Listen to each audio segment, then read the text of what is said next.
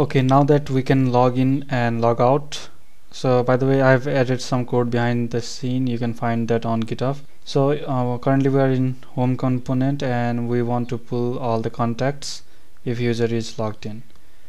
So let's go to home.js and here we'll render the component. So I'll call it contacts and we'll display contacts here. So before that we need to fetch all the contacts first.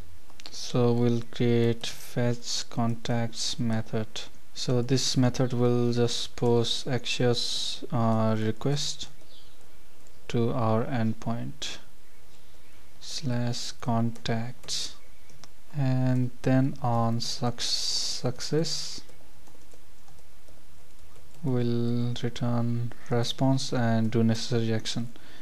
For now just log the response to check if it works.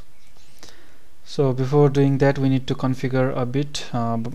As you can if you remember, we pass complete URL in login, so we can make configuration on base Axios instance, like specifying the base URL and all.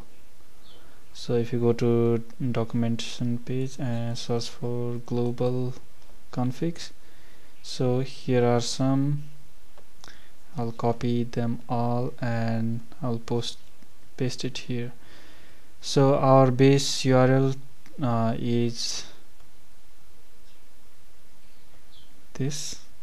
Just cut it out, and we need to post the token also. So bearer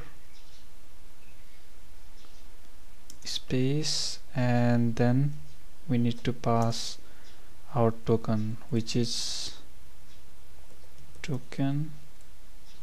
Just put it above token. So now we don't need to pass token every time, it will automatically pass. And content type will be application JSON. Okay, that's it. Now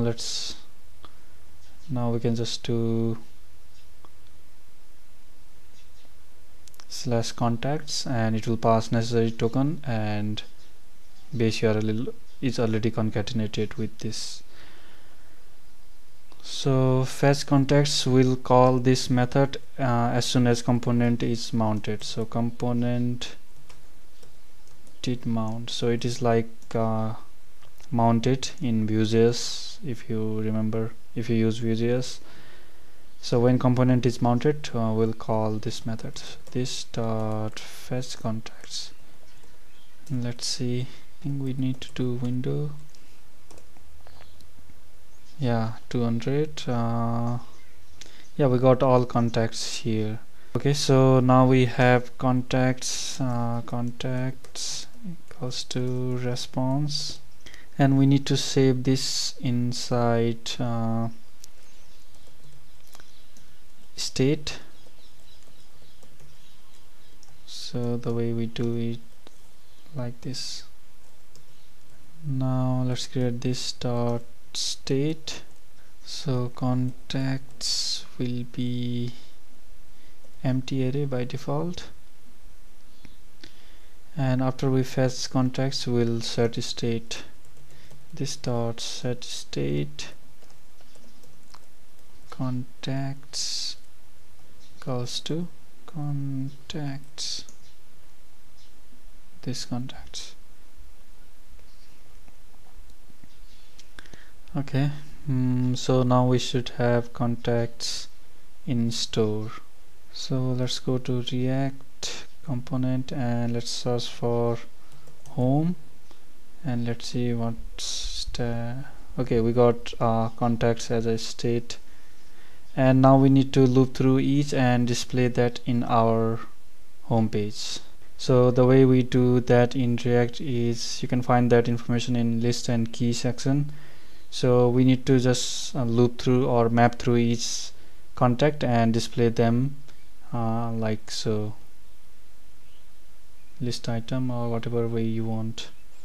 Okay, so let's do that. So inside render we'll display those contacts inside unordered list for now, and here will be list item for each. So what I will do is I will map through each state. So this state dot contacts, and we need to map through each, so we'll have access to contact, and here we'll construct a list item, and list item, inside list item there will be contact dot full name. You can extract a separate component for that as well. For this part we'll do if there is complex logic inside here. Also we need to pass in key, which will be the ID of contact, which we get from backend. There we go. So we can see full name of each contact. So also what you can do is you can just extract everything to a component, sorry, constant. So you can call constant